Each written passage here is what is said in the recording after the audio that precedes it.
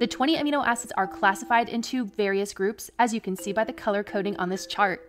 They are organized based on charge, hydrophobicity or hydrophilicity, and aromaticity. Nonpolar hydrophobic amino acids are shown in purple. Hydrophobic residues are methionine, valine, alanine, isoleucine, leucine, tyrosine, phenylalanine, and tryptophan. They are found buried inside of proteins far away from water, helping to maintain the protein's 3D shape.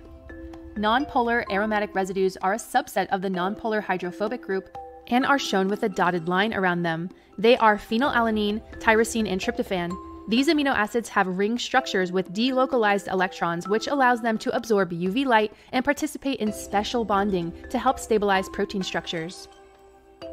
Nonpolar special amino acids are shown in yellow and have their own special properties. They are proline, which forms a cyclic structure or introduces kinks into protein structures, cysteine, which forms covalent disulfide bonds between protein chains, and glycine, which is highly flexible and allows tight turns in proteins.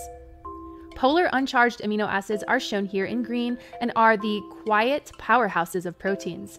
They are serine, threonine, asparagine, and glutamine. They don't carry a positive or negative charge, but their side chains love water and form hydrogen bonds, helping proteins fold, stay stable, and interact with other molecules. Some, like serine and threonine, are key for cell signaling, while asparagine and glutamine help stabilize protein structures through hydrogen bonding. They are small but mighty.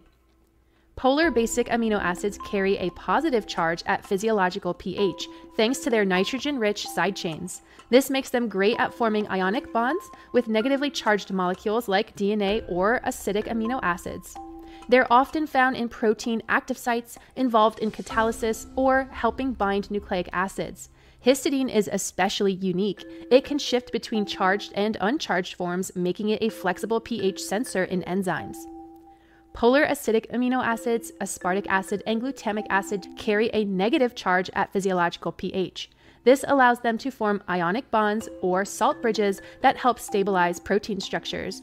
They're hydrophilic, often found on protein surfaces, and play key roles in enzyme activity, metal ion binding, and molecular interactions. Small in number but big in impact. To download this note sheet and add it to your study materials, visit my store on my newly launched website, lets-go-bio.com.